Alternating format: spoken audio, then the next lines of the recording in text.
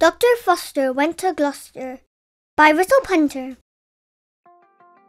Dr. Foster went to Gloucester in a shower of rain. He stepped in a puddle right up to his middle and never went there again. It's too wet.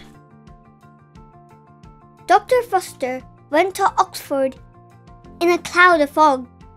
Ooh, I can't see anything. He just couldn't see, bumped into a tree, and splat he fell into a bog. Oh no, my clothes! Dr. Foster went to Usborned in a howling gale. So windy. The wind was so strong it blew him along, and he flew down the street with a wail. Whoa, my new umbrella!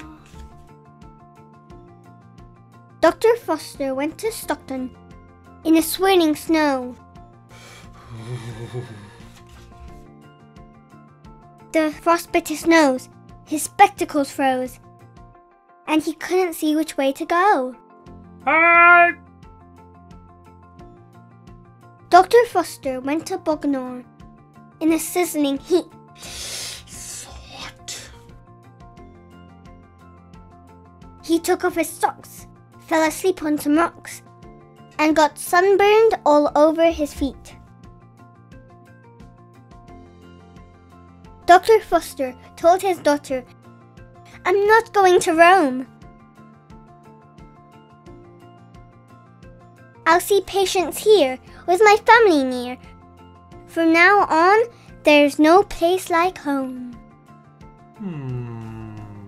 The end!